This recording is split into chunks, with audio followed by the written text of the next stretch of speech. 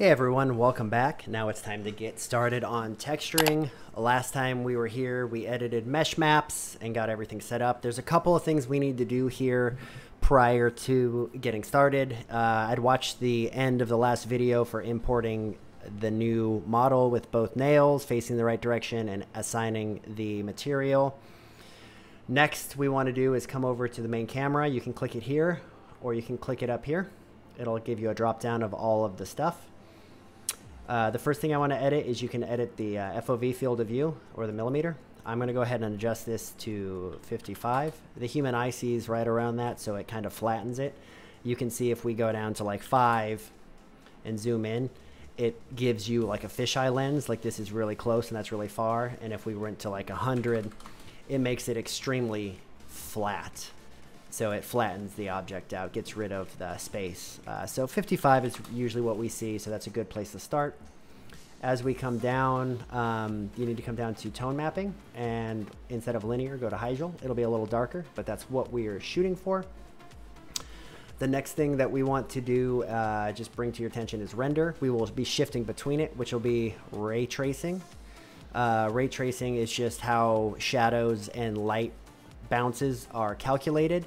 Most video games use this rasterize rendering, which is how, like, if we wanted ambient occlusion or reflections calculated down here, you can hover and it'll give you, it says applies to raster renders only. The final render here will be in using ray tracing. The downside to ray tracing is, as you see, it's fuzzy and it takes a second to clarify depending on how powerful your computer is. So we will be shifting this on and off as we go through. I upped the bounces from 1 to 4. Transmission can stay 4.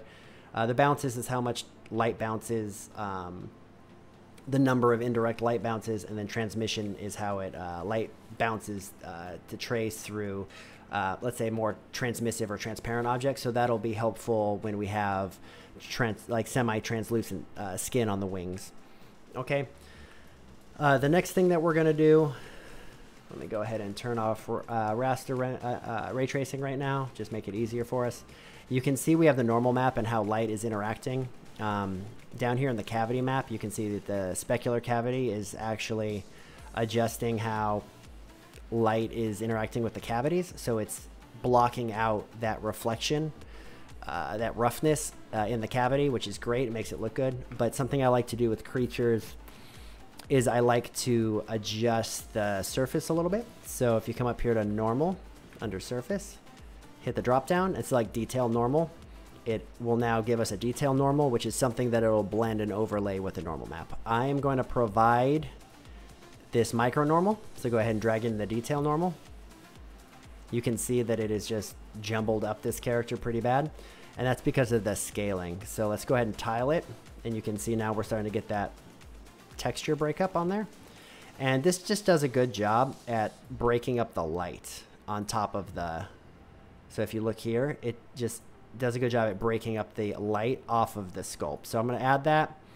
And then I'm going to go ahead, you can turn it off, just turn it on just a little bit, okay? We're going to turn this on and off. At the moment, I'm going to keep it off, but it's just good to know and understand.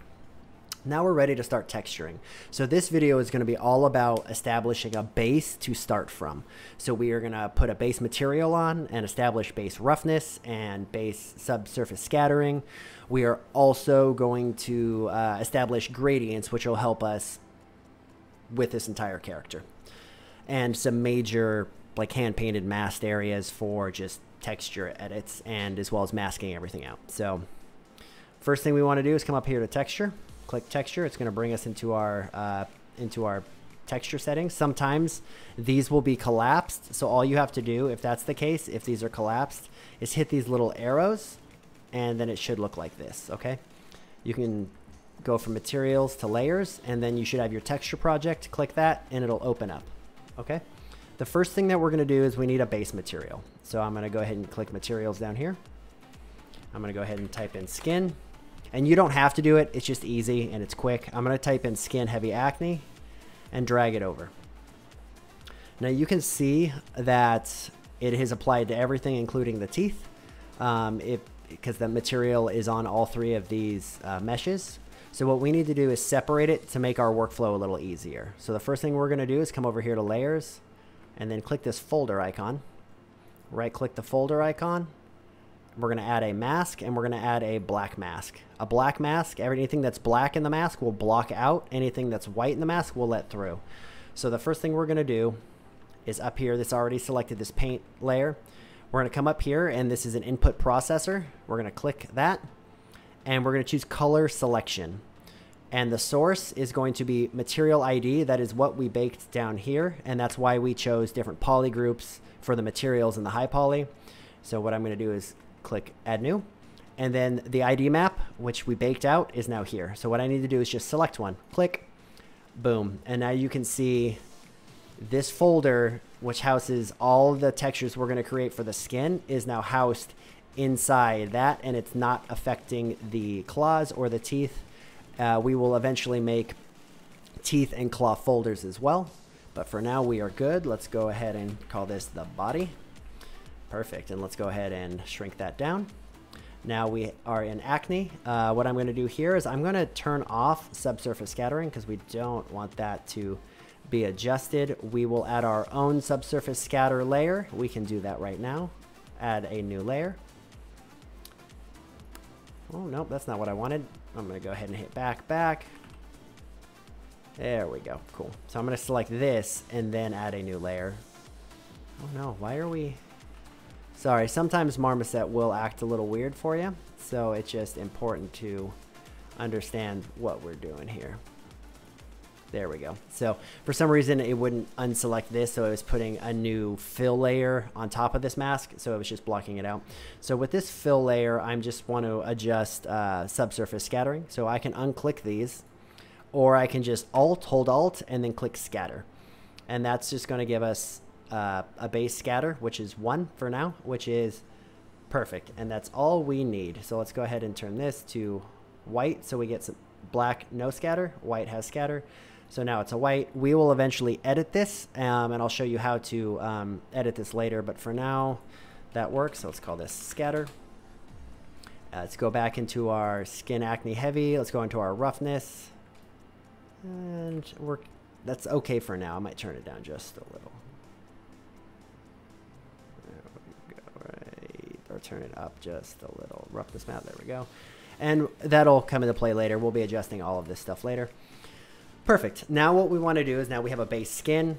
It doesn't look too good now, but it will, I promise. The first thing we want to do is just establish some gradients. Okay, so in here, I'm going to click a new fill layer. I'm going to Alt and select just albedo. This is just going to be color. And we're going to call this a top-down gradient. This will be on top of the stack, on top of everything. We can actually, if we want, drag this outside of here, and it'll encompass everything. So we can, let's say, close this down. Let's drag this out. Right click, mask, black mask. Now it's gone. Next thing, we're already selected in this paint layer. You want to come up to this processor. That's not what we want. Let's go one more. And let's go with a gradient. So now the gradient will come. We have different selections here. So right now we are at a top-down gradient. We can invert it if you want with this little button, or hit negative here. So that'll be a bottom, that'll be a top. So right now we're on a top-down gradient, which is exactly what we want. We can adjust the intensity. We can also adjust how we want it. Do we want a mid? Do we want radial? Top-down is perfect. Okay, and this looks good. So this will be a top-down gradient. And I'm going to go ahead and change the blending mode to overlay, which will just kind of give a little bit, and then we're going to turn this down, way down low. We just want it to barely affect, okay? And then I'm going to go ahead and duplicate this layer, close this, and I'm going to call this a bottom-up gradient. Up, we already got gradient, cool.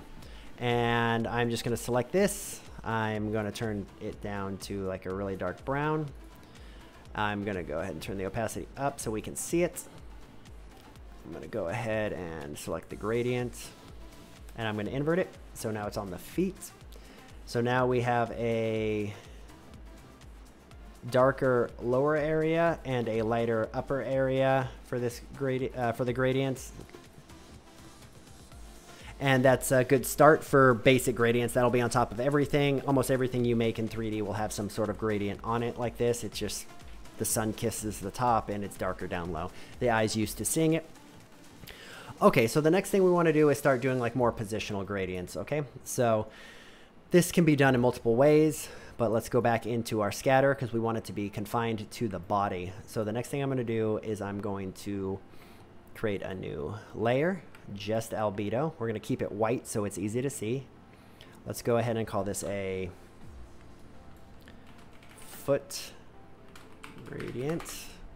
And we're going to add a black mask like always. We can always add a layer here and color it, but you can't change any of the attributes afterwards. So I always like to use a fill layer and then paint in a mask because you can always go back and edit things. So let's go here.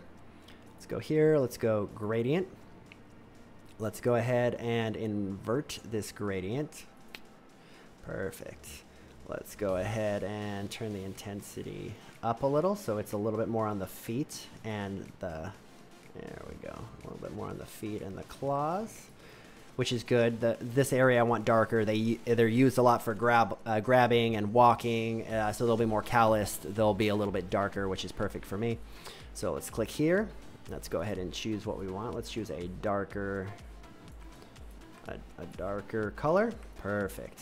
And we will just turn the opacity down. This opacity right here is really good for everything. So if I had albedo, roughness, and like say if I had metal selected and I want it to be metal, you can see now it looks funny. But if I do this, it takes away the whole layer, and that's not necessarily what we want. So what I would do is hit this little chain up here, and then if whatever I have selected, like hit that little chain, whatever I have selected, if it's the albedo channel or if it's the metal channel, whatever channel that I have selected in here, up here, albedo metal, it'll affect it individually instead of together. But for now, since we're not using metal, we're just using it as a diffuse editor, we can leave it linked, but just so you all know. Perfect. All right, now let's go ahead and add a head gradient. Let's go ahead, let's just duplicate. Let's go ahead and edit this. Let's edit the color to be a little bit more of like a light pink red color. Okay, perfect. Let's go back into our gradient and let's uninvert. And let's go ahead and let's see, let's adjust the intensity. Let's make that scale 1. Let's go ahead and click the transform and see if we can't move it up a little. We don't want it to, there we go. There. Now it's just on the head. Let's try an overlay and see how that looks. Does that actually do anything? Not really, no. Okay, let's go to linear. No, not doing anything. I like to play with these and see what each does. So let's go to standard and let's just drop the intensity a little bit. Let's get it a little pink up at the head. Let's go ahead and try another gradient and call this a wing gradient. Wing gradient. Okay. Let's go ahead and make this like a lighter orange color. Okay. Let's go back here. Let's go to opacity up. Let's go into our gradient. Let's go ahead and adjust the transforms back to what it was. Cool. Let's go into a radial selection. And let's see if we can bring this down a little. All right, perfect. And then let's see if we can shift this to one side or the other. Oh, it's not working well. So let's go ahead and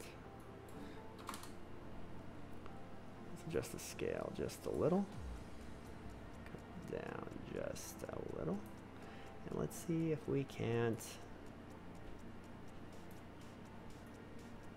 get this thing to move. Let's turn the intensity down. Yeah, let's go back to 1. All right, so this is not working as I had planned. If you go with the scale too much, it'll start to duplicate on itself, and we don't want to do that right now. So this, I'm glad when I make mistakes or do something I don't like, we're able to learn from it. So let's go and hit 0. Let's go ahead and hit 0. Let's go ahead and hit 0. Let's go ahead and invert this. Let's change the color to something we can see a little more, like white. Let's go back in and see if we can get this to behave a little bit better. Transform. Let's try clamp. And let's go ahead and see if we can shift this to one side. Yep, there we go.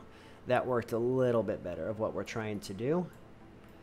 Perfect. So now let's see, can we shift it forward or back? That's not playing. Okay, let's go back. Let's choose the color that we want this time. Let's go back here.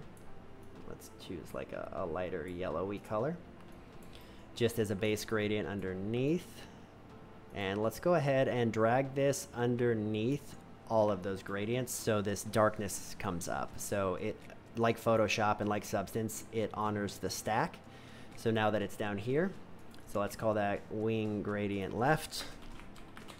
Let's duplicate that. Oh, no, that's not what I wanted. Let's duplicate that. Let's go back into the gradients and let's see if we can edit the transforms, put a negative in front of here and see if it hops to the other side. Not as well as I would have liked. So let's go ahead and keep.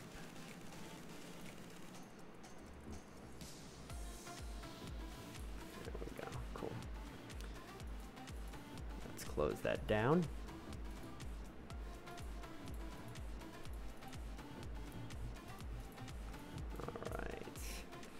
All right, so now we have some base gradients on here. I'm actually going to, let's see, can we turn these to overlay? Do they look good? Yeah, overlay is actually pretty nice here.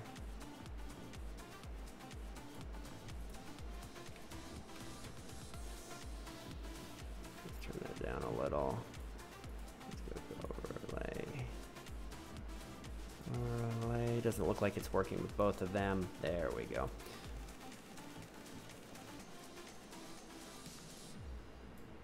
Let's turn that down just a little bit. Let's go to like 77.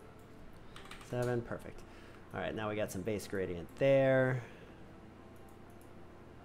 Okay, perfect. We got the foot gradient, we got the head gradient. Let's go ahead and do some manual gradients in here just a little bit. All right, let's go ahead and add a fill layer. That's not what we want. Let's delete that. Make sure we're out of the mask into the layer. We're going to select another one. We want just albedo, add a black mask. Mask. Perfect. We're in the paint layer, so now we can technically start painting. So what I want to do is come up here to the top left and hit the paintbrush and then hit tool settings to show you, and you can adjust. It's just like Substance, control and right mouse drag will change the size. So let's go ahead and just get a little bit of adjustment here. There we go, just a little bit. Cool. Perfect. That's roughly what we're looking for. We just want to change the color here just a little bit. And let's go ahead up here at here. Let's go here. And these are called adjustment layers. And let's put a blur. Let's go ahead and drag the blur just a little bit. There we go. Perfect. Now I can come back into the layer and not the mask. And we can adjust here. So let's make this a little bit of a lighter color. Let's adjust this to overlay. There we go. It's going to get us a little bit lighter because of blood flow. So let's see if we can get a little bit lighter. Perfect. And we can probably honestly go back to the paint layer here, back to the brush, and we can probably honestly paint a little bit onto the ears as well. It's thin and it'll be a little bit lighter in general, so we'll edit that a little bit, but let's get that moving. Perfect. All right, cool. And that looks good. Let's turn down the opacity just a little bit. Click out of here, and we're going to call this blood rich gradient. I'm going to go ahead and create another fill layer, add a mask, add a black mask. We're going to go ahead and go up to paint. All right, and we're just going to paint all of this, just the front of this nose a little bit. There we go. There we go. All right, cool. Just a little bit of adjustment there. Let's make sure you're good. All right, let's come in here. Just click albedo. We're getting a little bit of the seams in here, which I'm not sure why. There we go. So it was just an error, a calculation error, which is fine. You saw the seams in there, they're gone now. So let's go back into the layer. Let's go ahead and choose like a bright pink that we want. So let's give me pink, like a red pink. There we go.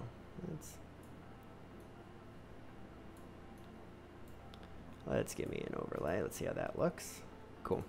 So now we got a little pink there. Good.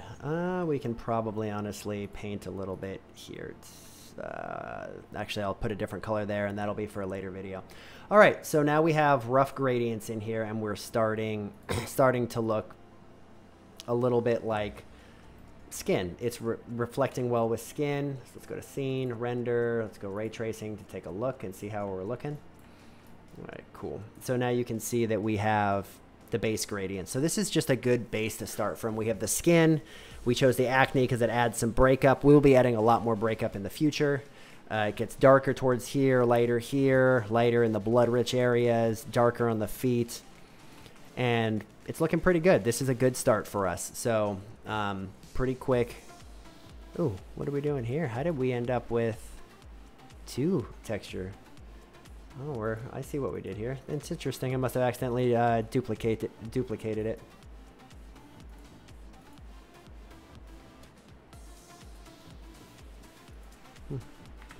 Okay, cool. Just delete that. Now we're here. So sorry about that. It's good to make mistakes. I learned, you learned. So now in this video, we've got everything looking correctly. We've established base gradients and a base skin texture. In the next video, we will be doing more skin breakup. So as we saw in the first video, we want to establish like a more of a purple and yellow monster with some blues and pinks in there. So instead of just choosing a base color that is purple, what we want to do is build that color up through pigmentation. So we will start in the next video doing procedural generation to add different layers of color on top of the already base gradients that we have. And we'll start slowly building the color that we want. We'll be procedural for a while. Eventually we'll get into some hand painting. So thank you for stopping by for this video, and I'll see you in the next one. Thank you so much.